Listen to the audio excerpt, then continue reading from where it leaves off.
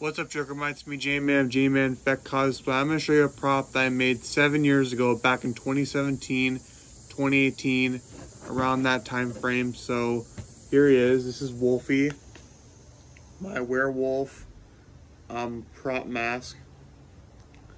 I made this back in high school, back in 2017, 2018.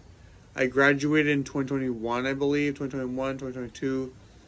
I forgot I graduated, guys, so basically it's been a long time since I remember, because I've only been out of high school for about, since 2020. That's the last time I remember I was in high school. I think high school I ended 2019, so basically I made this in 10th grade, or 9th grade, I forget, but it's been a long time, and I wanted to bring him out and show you guys. So the red stuff on his actual mouth and his mane here, his little mane, is actually just hand sanitizer and red paint. So that's the fake blood, and then the rest of him I'll show you on the rundown. So basically what I did first is make a paper mache plaster Paris sculpt of my face and my chin.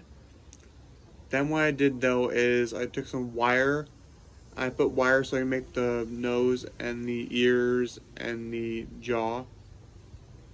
Then what I did is put some foam on the inside of this thing to make it more sturdy.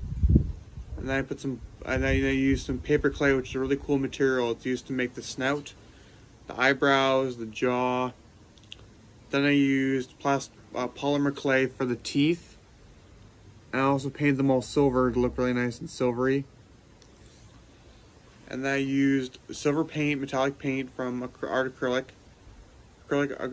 Artisans, I think it's called, paint or whatever. But I used that for the ears, the head, the mouth, the nose, everything.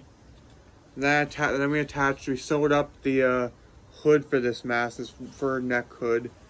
And then we just glued it on top of it. So Wolfie's been with me for 8 years. And I'm probably never getting rid of him, ever. Also want to show you guys the inside. I actually did some stuff on the inside back in the day too. I did some stuff too. Inside the head is some foam and elastic, so I can basically wear it as like a helmet. I'll put them on and show you guys what I'm talking about. So all you do is just slip the shawl over your head, the hood. Then you just put the elastic over, and then boom, you get yourself a werewolf mask. You still have to fluff up the mask a little bit so you look cool. So this is Wolfie, and I've been with him I've actually made him back 7 years ago in 2017. So yeah, guys, give a little howl for you guys. Ooh. Yeah, I love this mask. That's a little showcase of the Wolfie mask. I'm also going to try and make a second mask. I have the same materials one day. I'm going to use plaster Paris for the face shell thing.